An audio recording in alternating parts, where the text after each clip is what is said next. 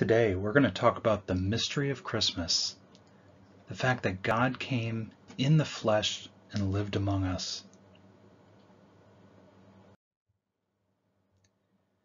This is a picture with Mother Mary. Do you see what's happening with her? This is sometimes called the Annunciation. Here, the angel Gabriel is announcing to Mary that God has chosen her to be the Mother of God. Do you see Mary on the right? Do you see the angel on the left? They have the same colors, but the angel has wings. Mary was scared but happy. She was stunned but blessed.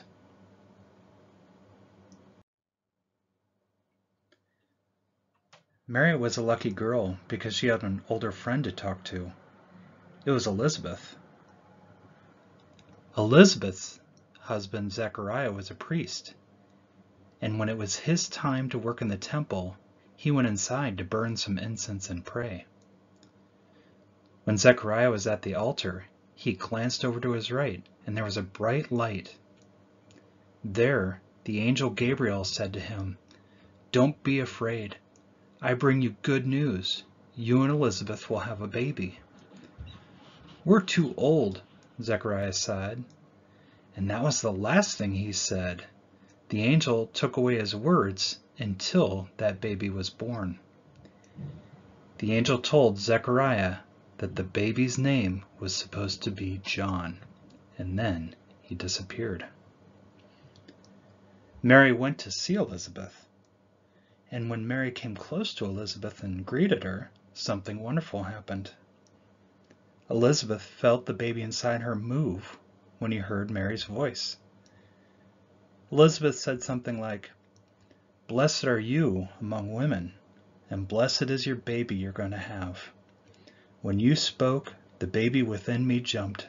Something wonderful is going to happen with your baby and with mine too." When Elizabeth said that, Mary began to sing a song people call the Magnificat, because it begins, "My soul magnifies the Lord."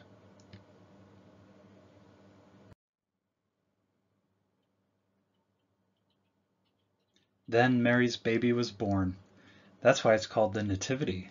Nativity means the birth. Do you see how Mary is lying down? She's awake and happy, but Joseph is asleep. The baby is wrapped in strips of cloth. These strips are the swaddling cloths or clothes you hear about in the story.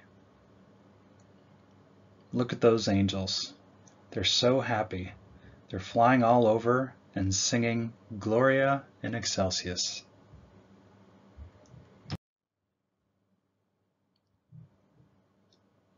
After a time, Mary and Joseph took their new little baby to the temple in Jerusalem.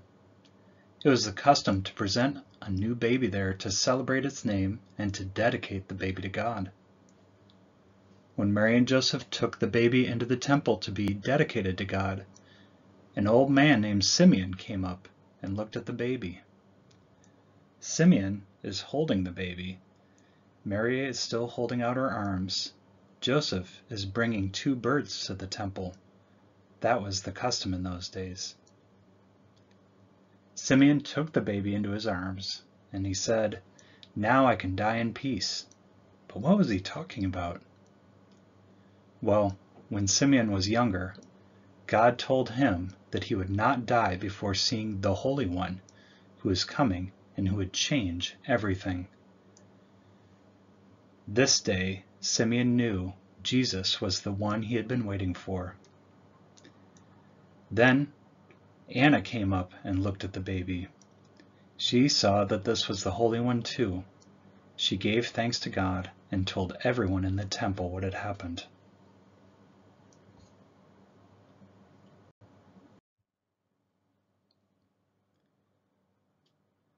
The 3 kings, or the Magi, the wise men, finally arrived. They were late. Every year they're late.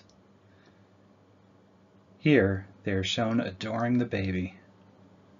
That means they are just standing there and looking at the baby and enjoying him. They also brought presents. And look at that star. This is the wild star they've been following.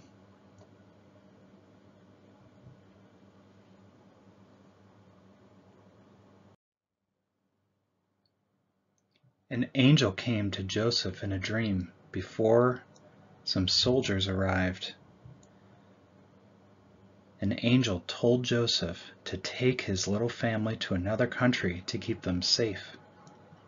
They fled far away to the land of Egypt. Mary and the baby rode on the donkey, and Joseph led the way.